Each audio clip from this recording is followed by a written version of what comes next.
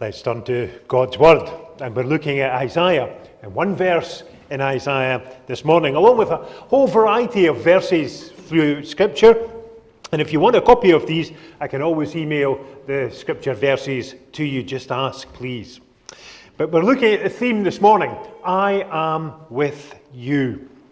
And as we were thinking about the text for the year with the deacons and others, this verse actually came through, and we believe it's the right verse for this year for us as a fellowship together. So let's see what God has to say to us this morning. So Isaiah writes, "So do not fear, for I am with you. Do not be dismayed, for I am your God. I will strengthen you and help you. I will uphold you with my righteous right hand." Uphold you with my sword arm, if you like. The indication of when it mentions right hand in the Bible, very often it's indicative of that. And within many cultures, it is the strong weapon hand that protects and sees us through in times of trouble, war, and strife. And so God promises us in His Word that we're not to fear because He is with us. We're not to be dismayed, for He is our God, and He will strengthen us and help us as we cry out to Him this morning.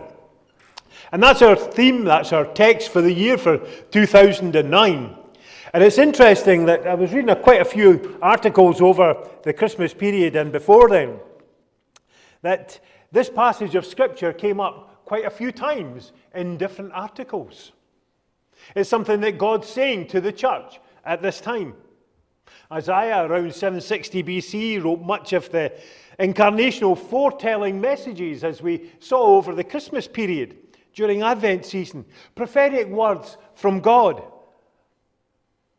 And this side of the new covenant, it is for God's people in this generation as well.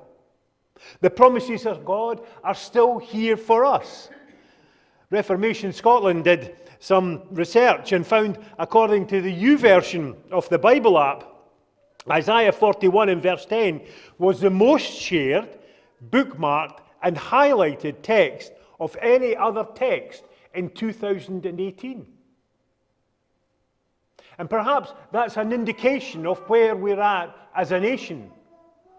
So many people are concerned, so many people are worried, so many people are looking out on the blackness of humanity and are looking for words of hope, encouragement, and being built up with a message that's going to see them through. And what better message than this passage of Scripture? Apparently 18 million searches by individuals were as a result of looking to see what the Bible had to say on that particular site in their emotional highs and lows of life.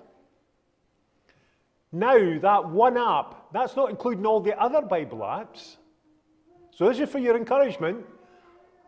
Some say that the Bible has no significance today, but that one app was used 350 million devices worldwide. It was used on 350 million devices worldwide. Don't ask me how they work it out. I haven't a clue. Ask Robert, he'll maybe be able to tell you. But the Word of God is still here for us today. People are still hankering after God, despite the powers that be seeking to move Christianity from public life in favour of a more fluid society.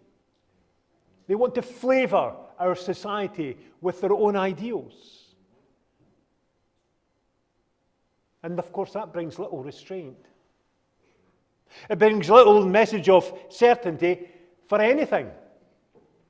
Anything goes. The old absolutes, God is God, Father, Son, and Holy Spirit, no longer apply as far as many in our higher echelons of authority are concerned. There's no certainty of hope or promise for the future, never mind the present. And sadly, even Christian churches have brought this in worldly view and practice into their midst with their teachings. The Bible no longer is absolute.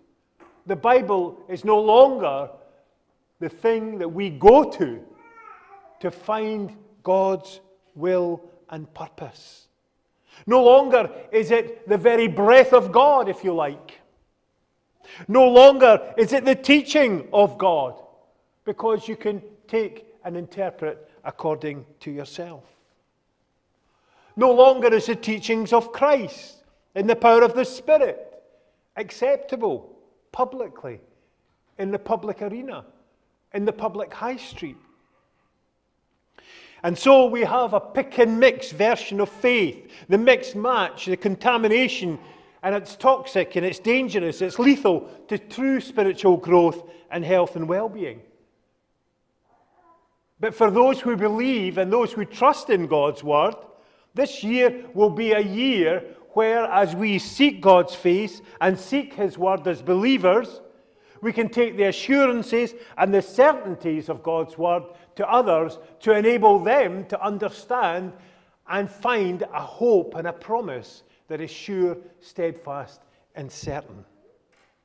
And the assurances and the promises of God's word become faithful in our lives and develop in our lives and grow in our lives, because God never lies. He's not corrupted. He's supreme. He's steadfast. He's certain. He's never changing. He was before this world and time began. He will be after time will be no more.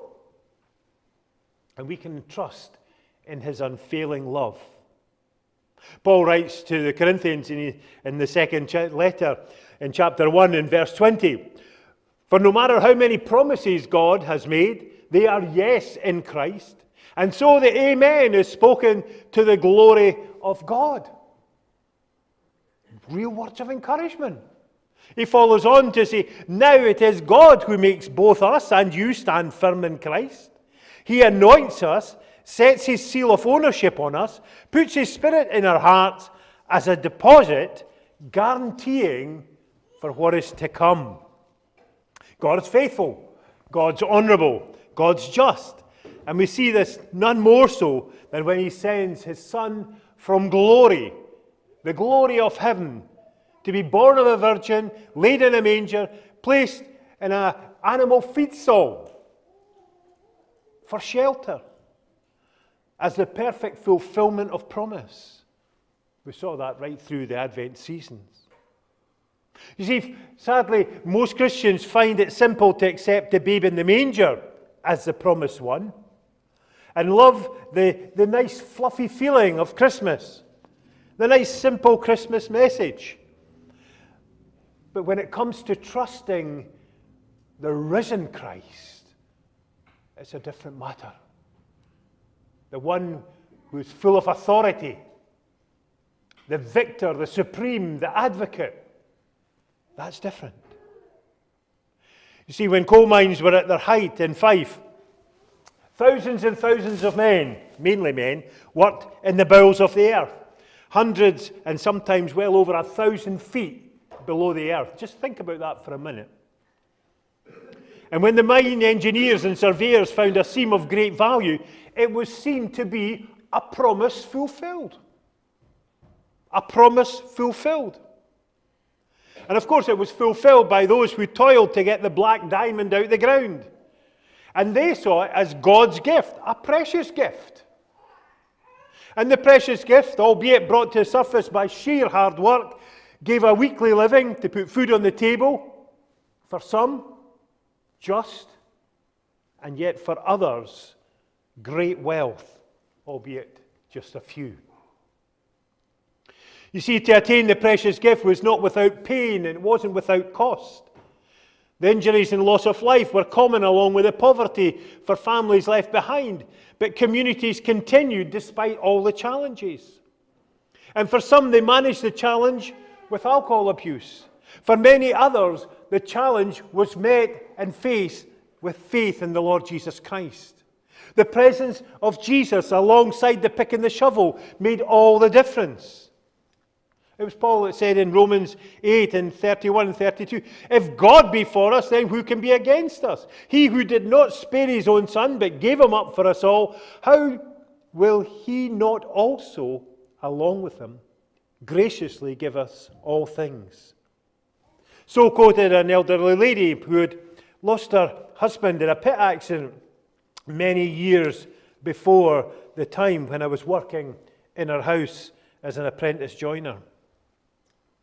She had very little in terms of material things in her house, but she was very rich in faith. I didn't understand it at the time, but she was very rich in faith, and she trusted in the Lord Jesus. And as we talked and conversed as I worked away in her house, he says, who else would I go to for anything?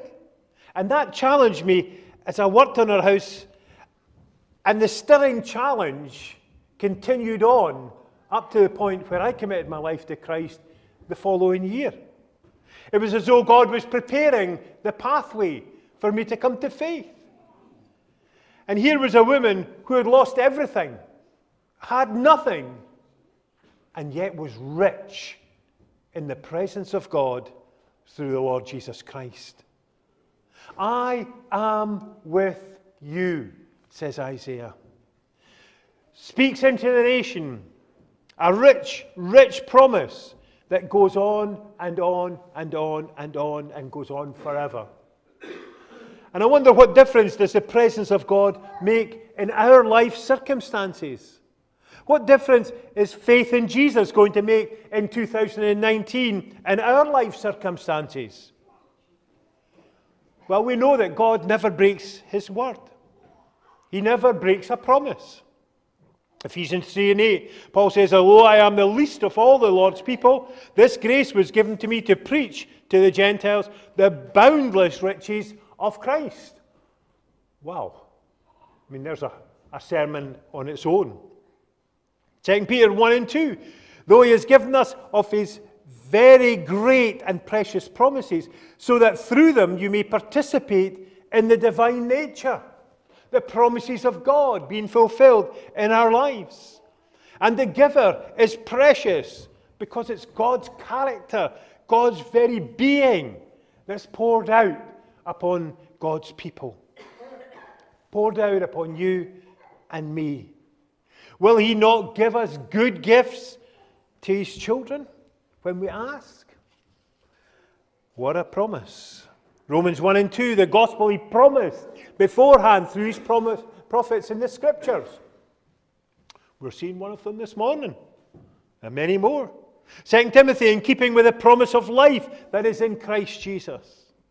Titus 1:2, in the hope of eternal life which God, who does not lie, promised before the beginning of time. God is in control, and he is with us. And that's our promise for this year and the time ahead until the Lord decides time will be no more. And we need to work while it is still yet day, stepping out in faith, walking in faith, living in faith, and being an embodiment of faith that others can see. 1 Peter 1 in verse 19 says, but with the precious blood of Christ, a lamb without blemish or defect, the eternal once and for all sacrifice comes forth. And that's the reason that we can live by faith alone, with the assurance of God's presence, because Jesus gave himself in our stead on the cross at Calvary.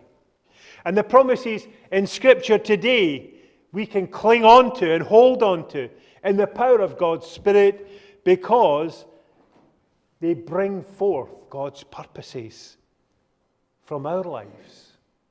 And we can stand and still be standing when he calls us home or when he comes again. 2 Peter 2 and 3 and 4 says, though these things he's given us, his very great and precious promises, so that through them you may participate in the divine nature, having escaped the corruption in the world caused by the presence of evil desires. I wonder if we've ever looked into the Scriptures in depth and patience to see the promises God makes to his own, not for ours to demand or claim as our right, as some folks would do in error, but rather knowing the promises of God, we come to know God's character and his personhood more deeply. And we're drawn into that relationship of Father, Son, and Holy Spirit that leads us to live as Christ would live, and our relationship with him goes deeper and deeper and deeper. And the deeper we go, the deeper the change in you and me. Remember David, the golden king of Israel? He cries out in the Psalms, "Your statutes are my heritage forever. They are the joy of my heart." I wonder if God's word is a joy to us, or is it a burden to us? Is it a burden to spend time in God's word? Is it a burden to read God's word? Is it a burden to learn of God's word? Or is it a joy? It's only in relationship that we grow in joy and truth. The joy of the Lord is our strength. And that joy only comes as we spend time in savouring God's truths and God's promises. Earlier he declares in the psalm in verse 11, "I have hidden your word in my heart that I might not sin against you." And then in verse 50 he says, "My comfort in suffering is this, your promise preserves my life." Claiming the promises does not preserve our life. I have my right, and God, you must do it. But God sees us through everything that we'll ever face in life. He will see us through no matter what comes along the way. Living in Christ, in relationship with Christ, draws us to a place where the promises become yes in Christ Jesus. 2 Corinthians, of course, reminds us of that. For no matter how many promises God has made, they are yes in Christ, and so the amen is spoken to the glory of God, as we've heard already. Do we believe that this morning? The amen, the so be it. Not my be it, my will be it, but God's will be it. The so be it, the amen. And that's why we say amen at the end of our prayers. When some folks, maybe in the middle of the sermon, will cry out, amen, so be it. In other words, God's will be done. God's purpose, God's plan, God's sovereignty, God's reality. And let's never, ever dare to corrupt God's plan and purpose, but rather in humble submission, surrender to our Lord. So all we are, and all we can be, is under his control. He is the one who changes our hearts and our minds to his way of thinking and being. We need to be being in Christ, continuing in Christ. That's God's promise to us. If we continue with him, he will continue with us.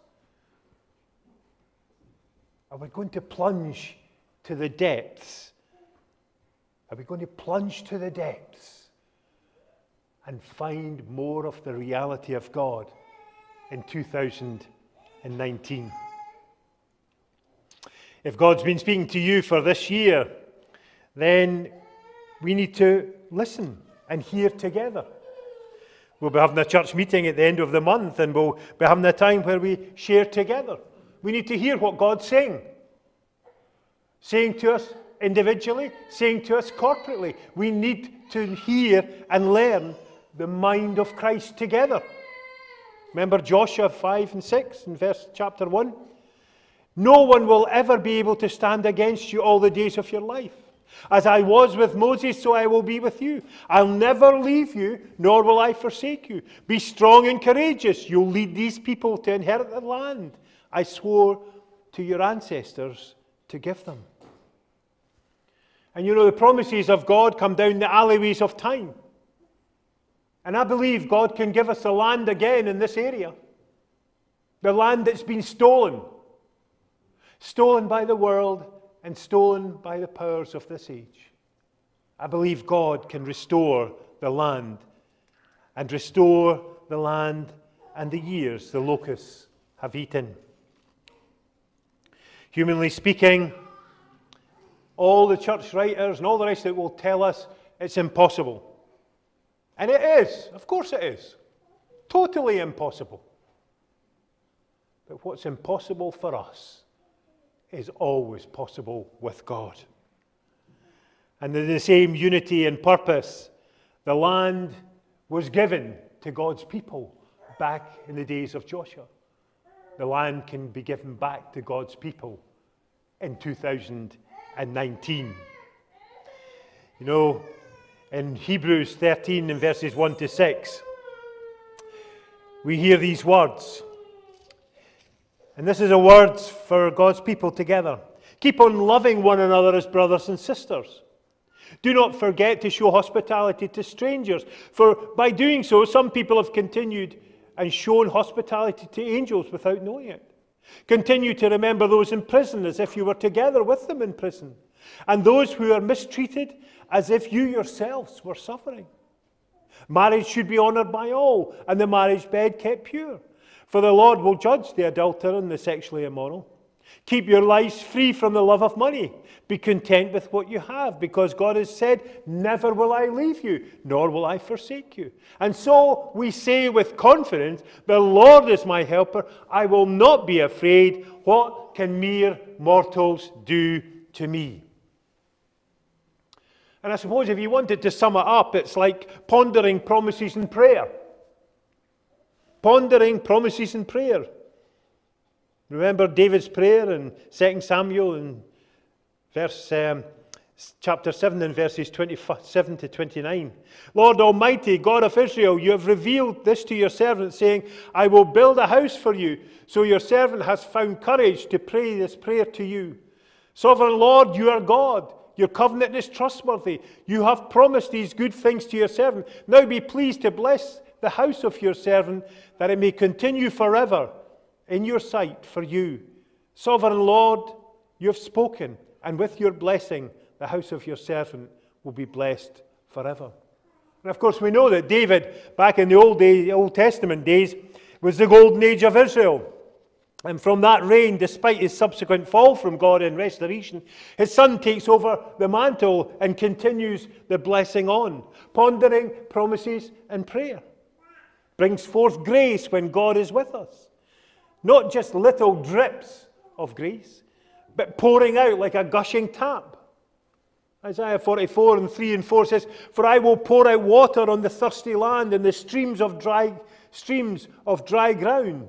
And on the streams of dry ground. I will pour out my spirit on your offspring and my blessing on your descendants. They will spring up like grass in the meadow, like poplar trees by the flowing streams. Such is God's promises when we ponder on these words and make them our own. Pondering promises and prayer. In Isaiah 58 and 11, the Lord will guide you always. He will satisfy your needs in a sun-scorched land. Well, it doesn't sound like Scotland, though. We had a good summer last year. But he will satisfy your needs in a sun-scorched land and will strengthen your frame. You'll be like a well-watered garden. Sounds more like Scotland now. Like a spring whose waters never fail. Pondering, promises, prayer. And Paul, when he wrote to the Romans in chapter 8, in verses 35 to 39, declares, Who shall separate us from the love of Christ? Shall trouble do it? Or hardship, or persecution, famine, nakedness, danger, sword? As it is written, for your sake we face death all day long. We're considered sheep to be slaughtered. No. In all these things, we are more than conquerors through him who loved us. For I'm convinced that neither death nor life, angels or demons, neither the present nor the future, or powers, either height or depth, or anything else in all creation will ever be able to separate us from the love of God that is in Christ Jesus our Lord. Amen? That's something to say amen to. Definitely. Pondering, promise, and prayer. It's God's message to us that as we savor his goodness, savor his presence, listen to his still small voice, listen to the promises and make them our own, our faith grows in the power of the Spirit and we move on with God. And the overwhelming call is to us individually and corporately. I am with you. And you may feel this morning that you're not worthy for God to be with you. Well, no one ever said you had to be worthy. You had to be submissive and bow the knee and say, Lord, help me. Help me, Lord. Walk with me. Forgive me, cleanse me, help me, Lord. Make me new. Here am I, Lord. Use me.